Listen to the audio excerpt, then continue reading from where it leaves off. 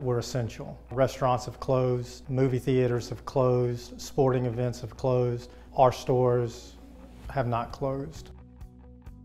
2020 has obviously been a weird year for everybody. During the pandemic, obviously it was something totally different than we've ever experienced before. We're very thankful that we were considered essential, so we were able to stay open. We have never closed one day since the coronavirus hit.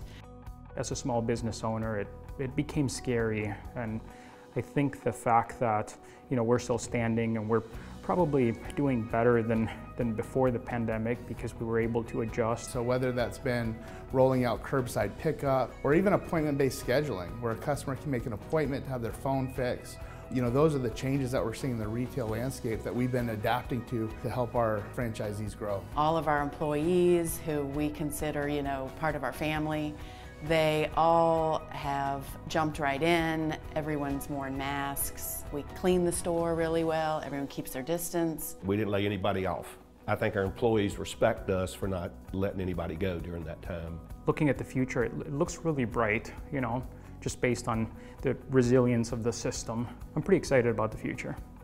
So it's just been really nice to be able to be open for the community when so many other places were closed.